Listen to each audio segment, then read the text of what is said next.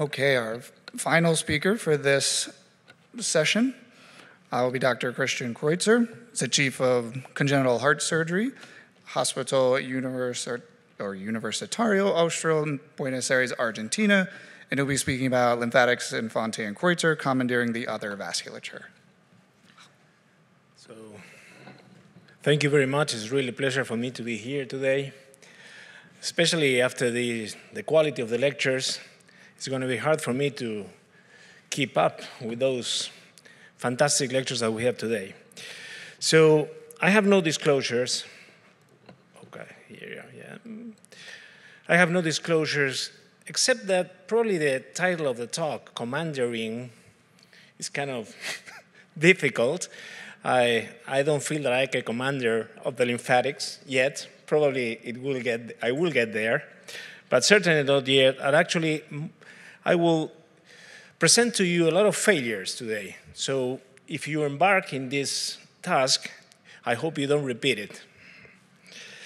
So I have to disclose something too, that I'm a part of this fantastic group of people. There is Victor Hraska, Vivek Yortel, Yoav Dori from CHOP, and myself, that we call ourselves the Lymphomaniacs. And we have had several meetings through the last 6 or 7 years, and many of the concepts that I'm going to present to you today were developed by the four of us. So single ventricle lesions in 2023 have now, with the modern forms of the Fontan-Kreutzer circulation, the lateral tunnel of the extracardiac conduit, have more than a 25-year follow-up. And it's representing a great triumph of congenital heart surgery because it is allowing survival of 90% of 30 years for the most complex forms of congenital heart defect. So this is really something. The quality of life is reasonable, and we obviously are very concerned at the rate of 10 to 20% Fontan-Kreutzer failure at 25 years. But of course, when we talk about Fontan-Kreutzer failure, please exclude residual lesions. Those are our failure. Those are failure in management. A pulmonary branch stenosis is a failure in management. A subaortic stenosis in a Fontan patient in a late follow-up, it's our failure. So that is not Fontan's failure or Fontan-Kreutzer failure. So there are always two forms in which presentatic we can have three forms that we can have the Fontan-Kreutzer system failure or the ventricular failure, but sometimes you have a combination of those. So preventing lead failure is the new challenge. A lymphatic system and circulation are key players in failure. So, and why the lymphatics are key players in failure? Because the Fontan circulation operates up at or above the functional limits of the lymphatic circulations. We have increased lymphatic production by increased central venous pressure, and lymph drainage is also compromised. There's no diastole to produce a sac of lymph into the systemic vein that has the normal biventricular circulation. The central venous pressure, as I said, is high, and we know by experiments done in the 90s that there is complete cessation of thoracic duct flow at the pressure of 20 to 25 millimeters of mercury. So we have a stasis in the thoracic duct that produces thoracic duct dilatation, tortuosity, valve incompetence. There are valves in every 3 millimeters in the thoracic duct, and of course, these central lymphatics start to have a failure of pumping. But lymph is still finding the way. So early after the Fontan, we have the early lymph complications. There are pleural effusion, chylothorax, pulmonary lymphatic edema, and ascites. Those are the typical ones. And the late complications, there are effusion, ascites, PLE, bronchitis. These are the tip of the iceberg. But the problem is that we have chronic tissue lymphedema. Because while we tend to notice that patients are having PLE or PB, below that, lymphedema is producing a cascade of unfortunate events that eventually will end up in every organ fibrosis. And this is not only happening in the liver, it's also happening in the heart. As Tarek showed us, myocardial fibrosis, diastolic dysfunction, elevator stiffness are present in the Fontan circulation, and there is this pro-fibrotic milieu of augmented MMP and TIMMP. So this is happening in every single part of the human body. And there's a huge improvement in the way that we can evaluate lymphatics with the development of T2 MRI central lymphatics lymphography. This is a non-contrast sequence of magnetic resonance imaging that has a high affinity for aqueous fluids. So we can see central lymphatics, and we can actually classify in single ventricle lesions in 4 types according to the progressive of abnormalities. Type 1, with little or no abnormalities. Type 2, abnormalities in the supraclavicular region. Type 3, abnormalities extending to the mediastinum. And type 4, abnormalities extending in the whole thing. And actually, we can see here a very important element that is the thoracic duct. The tortuosity and the diameter in the thoracic duct are also key indicators of how the lymphatic system is functioning.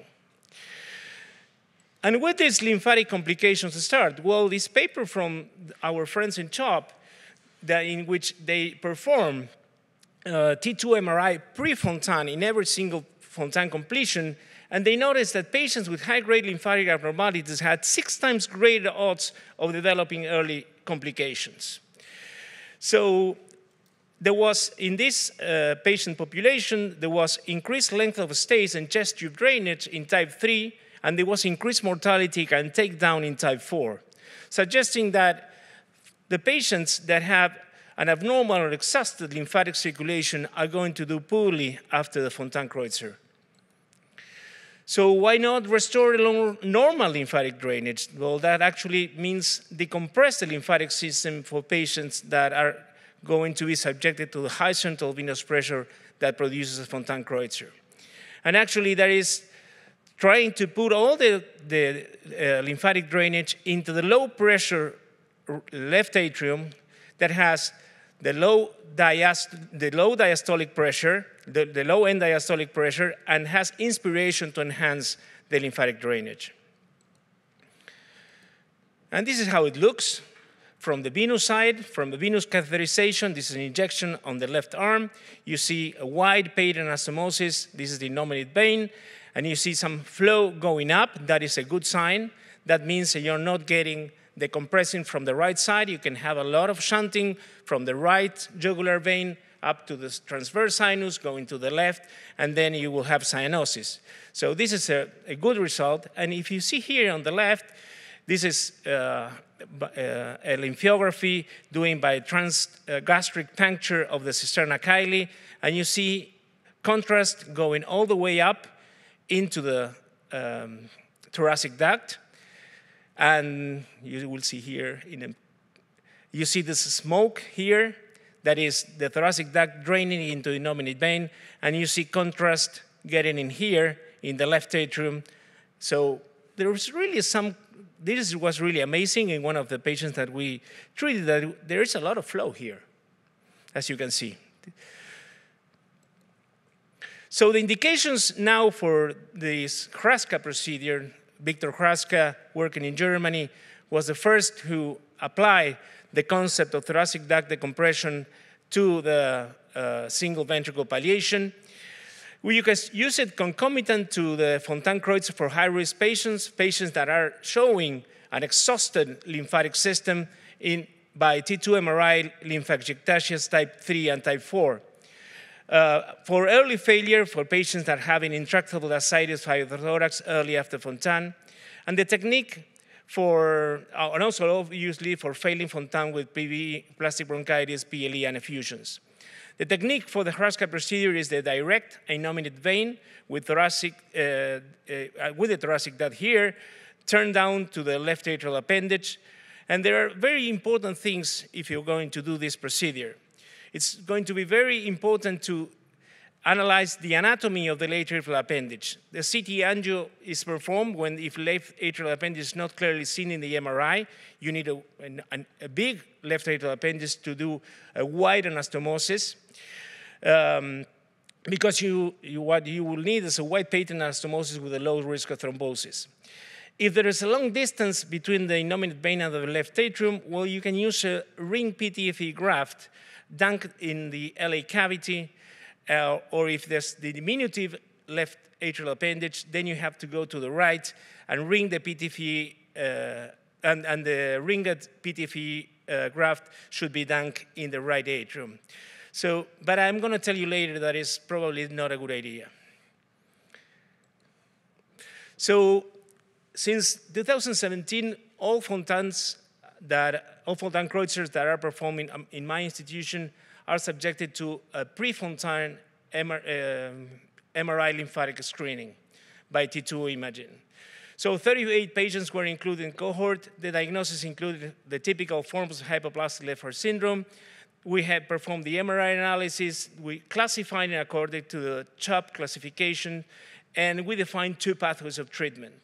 Group A, that encompasses 26 patients underwent a classic extracardiac fenestrated Fontan-Kreutzer, and group B, types 3 and 4, those with the higher abnormalities, underwent the extracardiac conduit with the innominate vein turn down, or HRSCA. The innominate vein turn down procedures were performed by direct anastomosis or by conduit interposition. There was one early mortality in group A, and there was 1 innominate vein turn down thrombosis and occlusion in group B. There was, interestingly, less volume of effusions in the patient that had a lymphatic decompression. So that actually was one of the most important optimistic factors that we had. The ICU guys were absolutely amazed that we were able to take the tubes out much faster in the group B. So the follow-up now has a median of 30 months. The patency of the innominate vein turn down was assessed by echo, CT, or angio in 12 survivors, but we have 4 complete occlusions, all of them with PTFE conduits. So I don't think with those results that using PTFE conduits for these small, low-flow systems or anastomosis is going to work. There were no PLE of plastic bronchitis. There was 1 late death in the lymphatic decompression group from progressive right pulmonary vein stenosis. There were no difference between groups in survival, oxygen saturation that was almost exactly the same, and functional status. But I got to show you a failure. Now it's a patient that is 4 years old and is doing well. He's a hypoplast, atrial atresia, aortic atresia, mitral atresia, status post in our hospital, the Norwood, attenuated at the bidirectional glen at 5 months, complicated by hylothorax. And we know that hylothorax is a risk factor for failure, for late failure. 3 years of age, free Fontan cath, normal PA pressure and end diastolic pressure, good PA anatomy, multiple collaterals were embolized. A pre-Fontan T2 MRI showed type 4 abnormalities. So he underwent a Fontan completion with innominate vein turn down, an eventful procedure, extubated in the OR, chest tube removed in the 3rd postoperative days, SATs in the low 80s.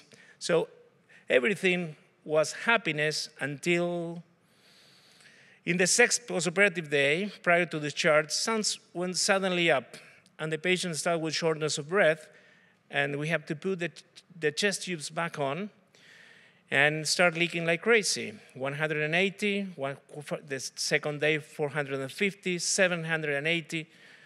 It was easily to notice this left cervical venous ingurgitation. So we took the patient to the OR, see normal Fontan pathway and pressures, but if I can have the video on. Oh, wait. No, can I have the video on?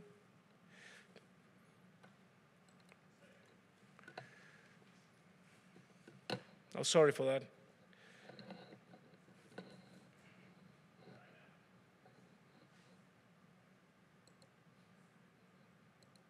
Oh, there it is. I got you. You see, this is complete occlusion by thrombus. So in this case, the remedy was obviously worse than the disease. So we obviously did this procedure. And what we noticed in the revision that we noticed as the left atrial appendage had a neck. So the left atrial appendage was big enough to allow us to do the anastomosis, but it had an stenosis in the middle of the body of the left atrial appendage. So pay attention to the anatomy, another very important thing. So the patient was discharged. And he's doing very well 1 year after, but in CT angio, there's complete occlusion of the PTFA conduit. And obviously, the patient was in oral anticoagulation. So what is the criteria for failing Fontan with PLE and effusions? Well,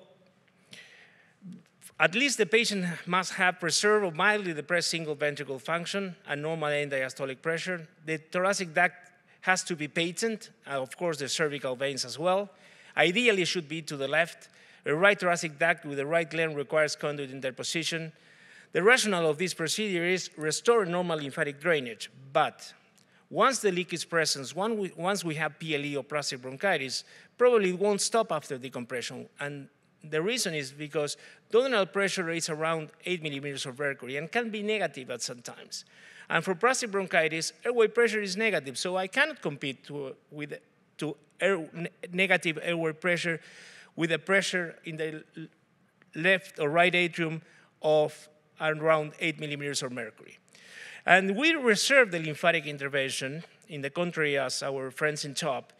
We always perform the lymphatic intervention secondary to the thoracic decompression. That is, embolization of lymphatic collaterals for plastic bronchitis or embolization of lymphatic collaterals for PLE. And we have experience in 4 patients with PLE.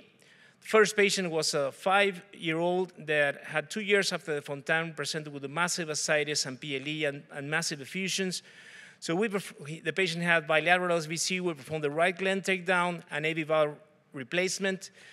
The albumin levels went up, improved. Unfortunately, these patients suffer from late death for acute pulmonary hemorrhage at 6 months of follow-up. Another patient with heterotaxic syndrome that had all of these patients have CHOP type 3 abnormalities.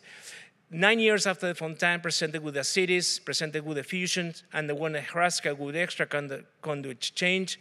He's alive, working normally at 5 years of follow-up with normal albumin. This is really a success. A patient with 53 years old with transcapital atresia performed by Billy. That is a real Kreutzer procedure. 36 years after a Fontan, presented with massive ascites, PLE, no effusions. She underwent the Fontan conversion and a Hraska, had normal albumin. Unfortunately, this patient died 2 years after the procedure for pulmonary hepatitis. And the last patient is one of the patients that I want to present you as a case report. Is mitral atresia, double right ventricle, 15 years after Fontan, presented with ascites, effusions, PLE obviously, and underwent a Hraska and an extracardiac conduit change. So she is status post-atrial septectomy and abandoning as a neonate, bidirectional glen at 8 months, extracardiac conduit, Fontan-Kreutzer at 3 years of age with a 16 millimeter conduit. He had normal RV function and mild TR, restricted atrial septum. So by 11 years of age, presented this restricted atrial septum, so underwent 4 surgery, atrial septectomy at another institution, no conduit change, good recovery, normal albumin. 17 years, when she was 17 years old, 2 years ago, ascites and PLE relapse, chronic diarrhea, very low albumin catheterization. We found small extracardiac conduit with a discrepancy of IVC 26 millimeter conduits 14, normal Fontan pressures 13, normal end diastolic pressure 7, normal PNE anatomy, INT2 MRI, she was a type 3 with a thoracic duct of 6 millimeters in diameter, that's very dilated, with severe tortuosity. So 5th sternotomy, extracardiac conduits to 22, innominate, vein turned down, an eventful recovery, discharge home on 7th postoperative day, oral anticoagulations. 3 months later, albumin levels were improved. We were very happy. But this patient presented episodes of anxiety. She was mentally unstable. And we had questions about the adherence to the oral medications intake. So 6 months later, severe diarrhea leaking 1.5 liters a day. She was readmitted and cath. And as you can hear, the anastomosis is wide, but it's full of thrombus. So obviously, she was treated by a stent, but in tandem stents, as you can see here, and we were able to regain. And look how this vein is decompressing, and that vein completely disappears after the the anastomosis is patent again. So again, after CAD, an eventful recovery, discharge, huge improvement of symptoms, albumin levels were improving. Again, same thing, severe diarrhea, and now the patient is having Fontan pathway thrombosis and innominate vein thrombosis. So sixth sternotomy, redo innominate vein turn down, Fontan pathway thrombectomy, now PLE relapsed, embolization percutaneous 2 times, and now she's listed for heart transplantation. This is our experience with plastic bronchitis that is quite positive. It's only 2 cases that both of them are alive, and one needed, a cath intervention to embolization of lymphatic collaterals, and the other patients did not, and he's alive and well 2 years after the decompression. For intractable effusions, we have experience of 3 patients. One patient that was 14 years after Fontan had ascites, and it was very, and even though his catheterization measurements were okay, he continued to have ascites all the time. He was very distressful for the patient, so he underwent a HRASCA and extracardiac conduit change. He had a conduit of 18, but of course, since we opened the chest, we decided just to change the conduit. So this patient is alive and is completely asymptomatic, and he does much improvement of ascites. The second patient is a patient that presented initially we did a T2 MRI pre-Fontan, and he had type 2. But soon after the Fontan, he was presenting with intractable effusions. And we took it to the cath lab. Everything was quite well, but we did a new MRI, and now he was type 4. So his lymphatic system was reacting very badly to the new circulation. So he underwent a HRASCA, and he obviously, in a condition after 14 days of ECMO, he was presented ventricular dysfunction, and this patient ended up dying in the hospital. And the third patient is a patient that was done at another institution. 4 months he was on a ventilator, 4 months after the Fontan, never got out of the ventilator after the procedure. He had massive ascites, he got pleural effusion, he was leaking between the ascites and the pleural effusions around 800 milliliters per day. So he underwent a HRASCA, and this patient, this is a chest ray pre and post HRASCA. This looks like magic, but it worked perfectly in this patient. The patient was discharged on a tracheostomy and unfortunately died of viral pneumonia 2 years later. So prophylactic lymphatic decompression is possible at Fontan completion. The results are promising for patients that are presenting and already exhausted of abnormal lymphatic system. We don't know if we're going to ameliorate fibrosis or reduce the lymphatic complication with this approach. For late lymphatic failure, our motto is first restore normal drainage, then intervention, then percutaneous intervention. For early Fontan-Kreutzer lymphatic failure, effusions or ascites, it might have a role, Thrombosis and occlusion is the villain here. The innominate vein turn down must be perfect. This anastomosis must be perfect. So much here we have to pay attention a lot more to anatomy, especially the anatomy of the left atrial appendage. The anticoagulation must be stricter than expected, and probably PTFA conduits are a bad idea in this situation. And of course, you need a multidisciplinary team for diagnosis by MRI, understanding by cardiac catheterization, the unique physiology by lymphatic catheterization, of the lymphatic circulation. Thank you very much.